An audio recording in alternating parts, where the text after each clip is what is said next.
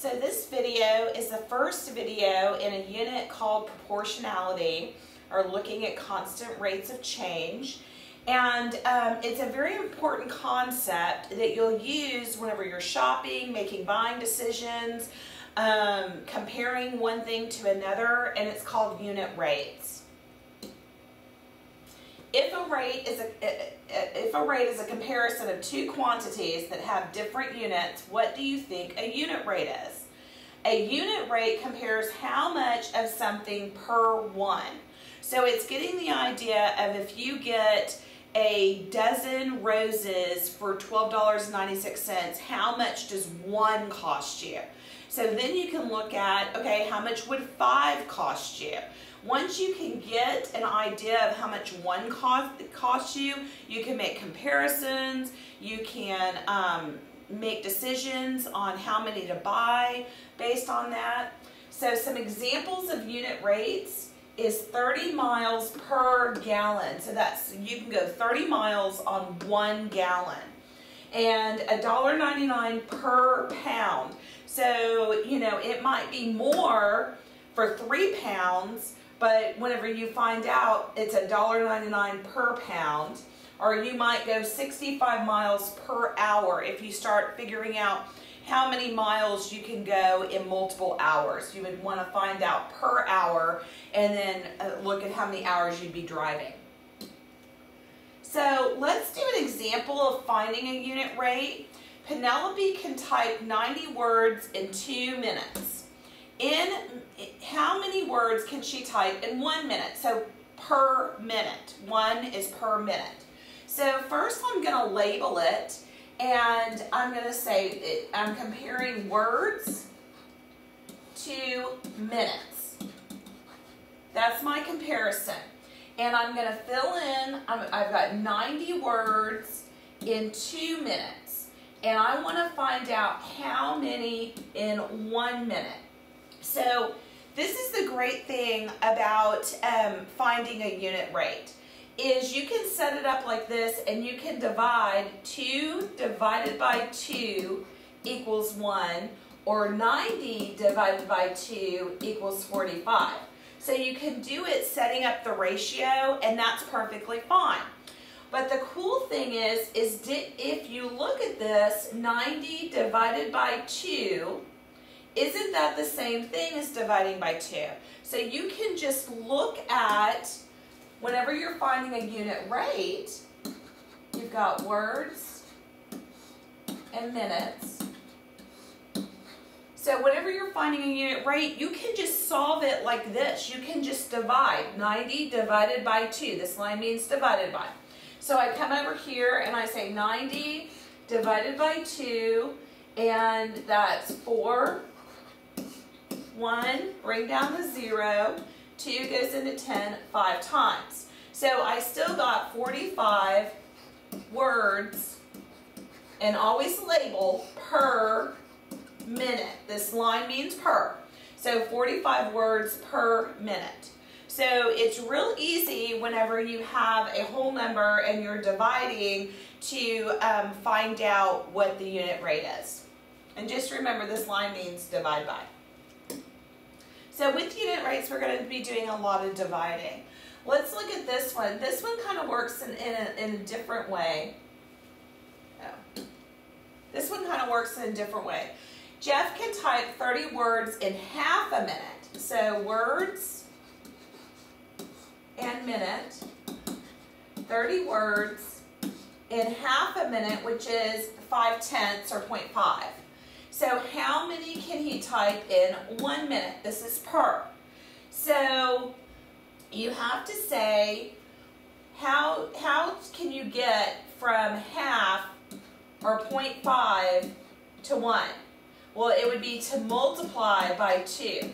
And so 30 multiplied by 2 is 60. And doesn't that make sense? In half a minute, 30. In full minute, 60. So it's multiplying by 2. So if you have less than half, less than 1, or less than a whole number, more than 1, you have to multiply. But if I divided 30 divided by 0.5, my decimal place would come over 1, and I would add a 0, decimal place over, bring it up, and 5 goes into 30 6 times, and bring down the 0, and 5 goes into 0 0 times. So I get the same answer again if I divide by. And if I didn't know that a half was 0.5, I could do 30 divided by 1/2. And of course that would be 30 times 2, which is 60. So what I hope you're seeing is that there are multiple ways to solve these. You need to pick the one that works for you. So let's try it out. Find the unit price, the price per one, for a 2-pound package of hamburger that costs $3.45. Now I'm going to help you set it up and then let you do the math. So the amount of cost needs to go at the top, $3.45, and this is dollars and pounds, and that's for 2 pounds. So because I want to find out 1 pound, so I need the 2 on the bottom. It wouldn't do me any good to have this reversed. So go ahead and divide this out and see what you get, and come back and check your answer.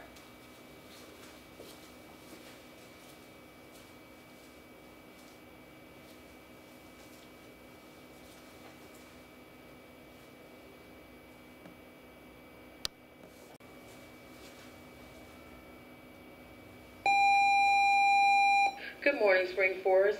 If you have duty this morning, please report to your stations. If you have duty this morning, please report to your stations. Thank you.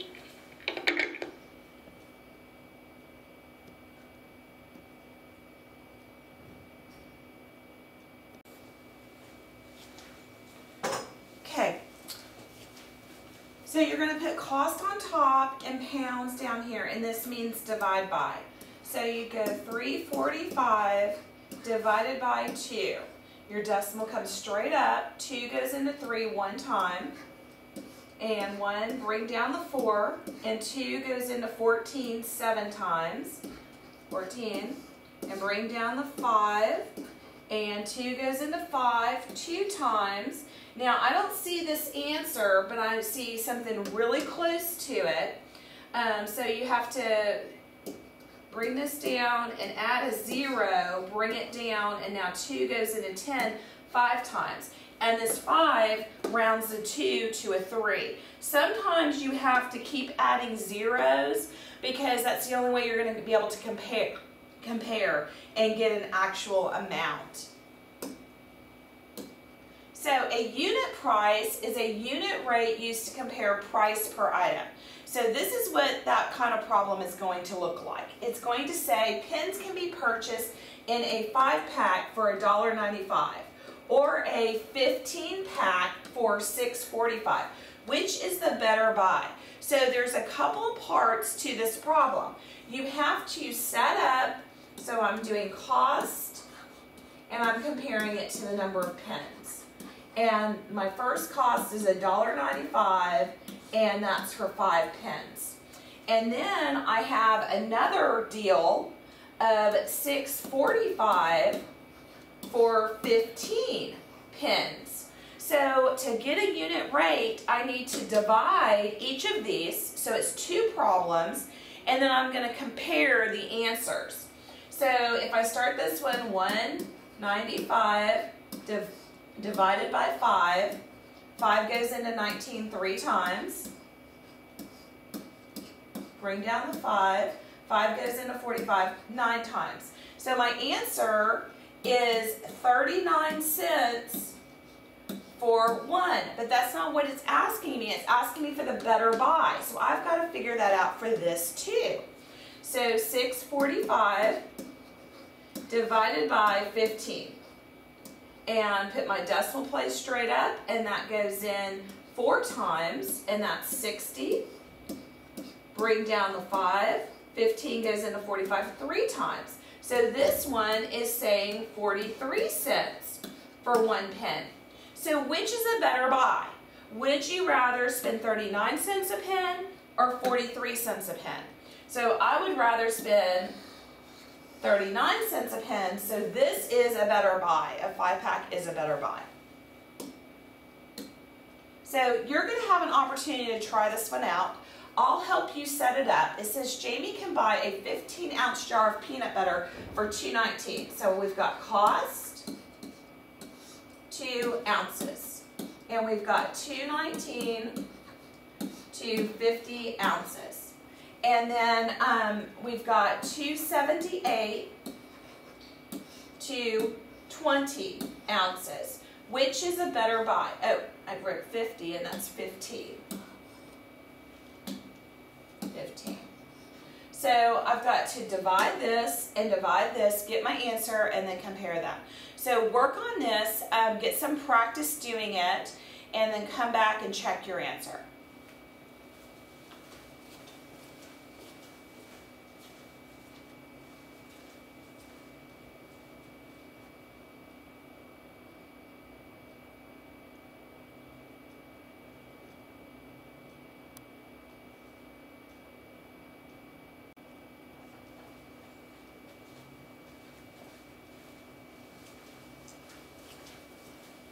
So this is one of those that I did divide by, and so 219 divided by 15, and I got 14, and then I still had to add a 0, bring it down to get this place with no remainders.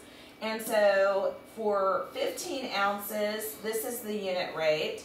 And then 278 divided by 20, and to zero it out, I got basically 16.9 cents or 17 cents. So that's this. And always look at this as money. This is 17 cents. This is 15 cents. Which is the better deal? Of course, it's this one. 15 cents or 146 thousandths or 14.6 cents. And this is 16.9 cents. So you have to look at this as money and know how to make the comparison. So here is your homework check.